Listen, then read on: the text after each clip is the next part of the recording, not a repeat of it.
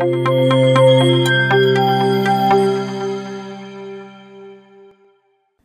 this section, we will talk about the controller layer and the management layer of the software-defined access. Let's start with the controller layer. Controller layer provides all of the management subsystems for the management layer and the partner ecosystem. These are physical server appliances noted in the physical layer section. These controller subsystems are effectively the work being done behind the scenes to abstract the complexities and dependencies of managing so many network devices. Together, they provide a complete closed-loop management environment for all aspects of your Cisco SD-Access networks. There are three main controller subsystems, and they are Cisco NCP, Cisco NDP, and Cisco, that would be I think, Cisco ISE. Okay, so NCP stands for Network Control Platform, NDP stands for Network Data Platform, and ISE is for Identity Services Engine. So let's start with the Cisco NCP.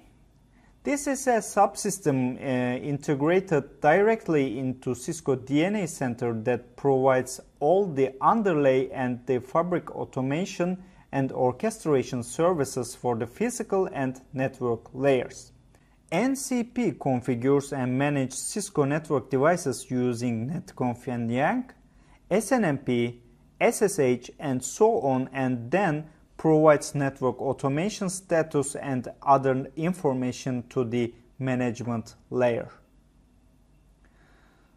NDP is a data collection and analytics and assurance subsystems that is integrated directly into the Cisco DNA Center, guys.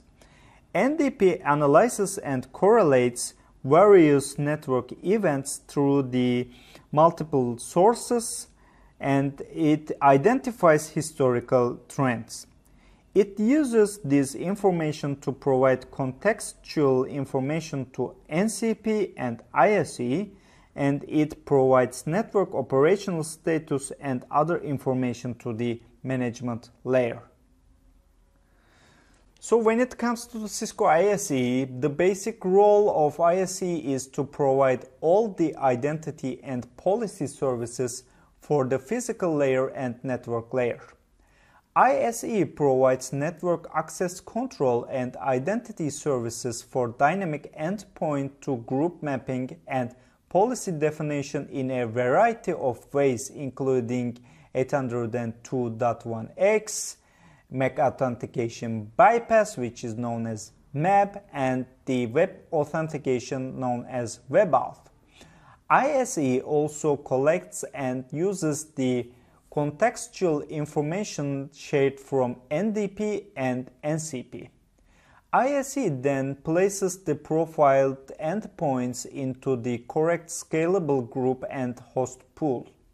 It uses this information to provide information to NCP and NDP so the user can create and manage group-based policies. ISE is also responsible for programming group-based policies on the network devices.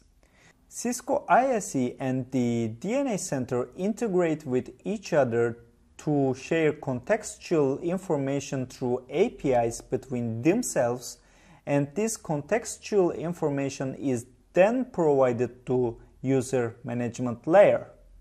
The NDP subsystem shares contextual analytic information Cisco ISE and NCP subsystems and provides this information to the user management layer.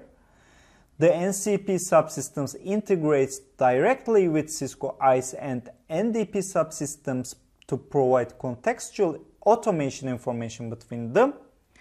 Cisco ISE integrates directly with Cisco NCP and NDP subsystems to provide contextual identity and policy information.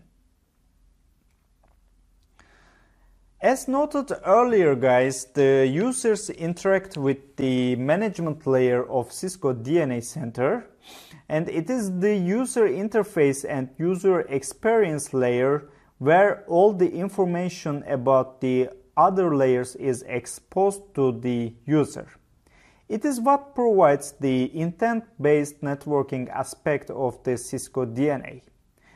A full understanding of the network layer or controller layer is not required to deploy the fabric in software-defined access, nor is there a requirement to know the details of how to configure each individual network device and feature to create consistent end-to-end behavior offered by SD access. The management layer abstracts all of the complexities and the dependencies of the other layers and then provides the user with a simple set of GUI tools and workflows to easily manage and operate the entire Cisco DNA network. Cisco DNA Center provides two basic app types, and the first one is Cisco DNA Center Settings, which contains the controller settings, APIs, and tables to support communications between subsystems as well as integrating partner services. When it comes to the DNA Center applications, this one contains the workflow tools and contextual application data to support Cisco DNA user workflows such as the design, policy, provision, and the assurance. So the last thing is the partner ecosystem. As part of the API-driven controller-based management framework and tools of Cisco DNA Center, Cisco is able to provide direct solution-level access to established Cisco business partners who can integrate their own products with Cisco SD access as well as co-develop new and exciting capabilities.